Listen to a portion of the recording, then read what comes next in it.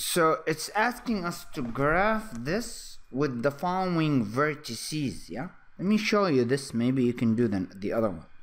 Because these are short and they're all the same. Yeah. So we have a square. This is the real axis, this is the imaginary axis.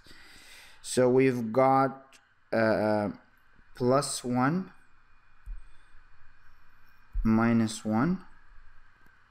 We've got I and minus I. Okay, so let's see what we make here. We make a square. Right? Minus 1, 1. I minus I. Okay, now, first thing first.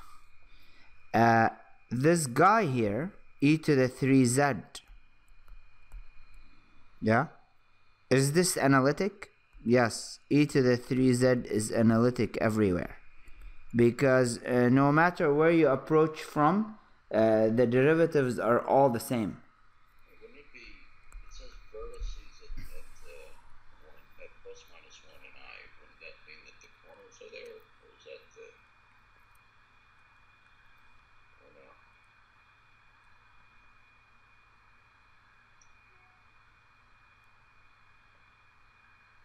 Does that mean... Wait, the vertices? No, I think she means the vertices are plus 1 plus I. So so that's this. Plus 1 minus I, that's this. Minus 1 plus I, that's this. And minus 1 minus I, that's this. That's how I understood the question.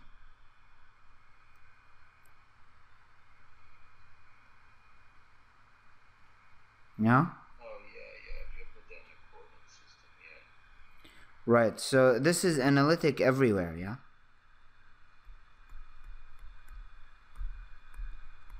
Now, what's ln2? ln2, if you put it on the calculator, it's definitely less than 1 because ln e is 1. Let's see what it is. 0.8, 0.7 something? It's 0.693. Okay, 0.693. So what does that theorem says? If you remember, that theorem says if you have f of z, right, over z minus a, if I'm not mistaken, and if you so here f of z is e to the 3z, and if f of z is analytic everywhere and including point a, then the closed integral of f of z over z minus a dz is equal f of a. Am I right? Let's go up. This is the theorem. This is called Cauchy integral formula. Yeah?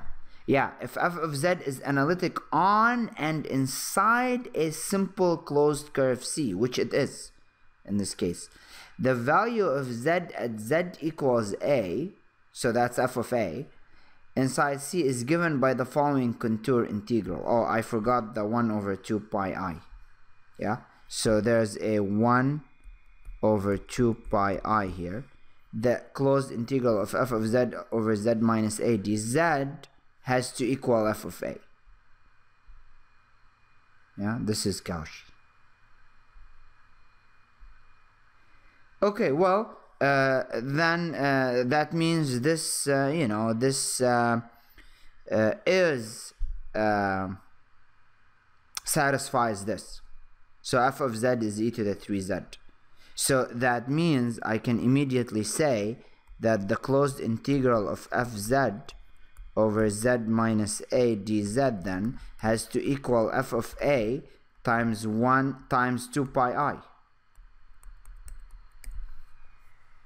And what's a? Well, if you look at the integral, a is ln2.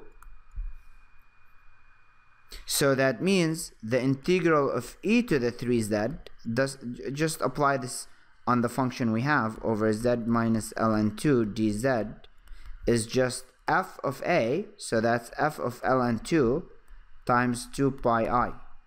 And what's f of ln2? Well, f of z is e to the 3z, so f of ln2, you just replace a with, z with ln2, so this becomes e to the 3 ln2 times 2 pi I.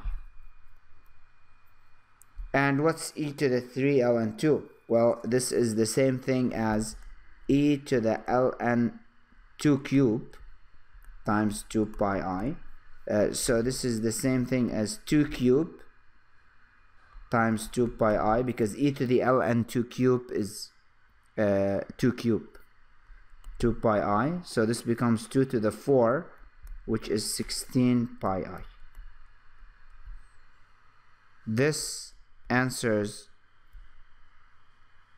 what the integral for e to the 3z over z minus ln2 dz is, using Cauchy integral. Wouldn't it be 8? 2 cube is 8 times 2 is 16. There's another 2 here. Huh? Oh, right.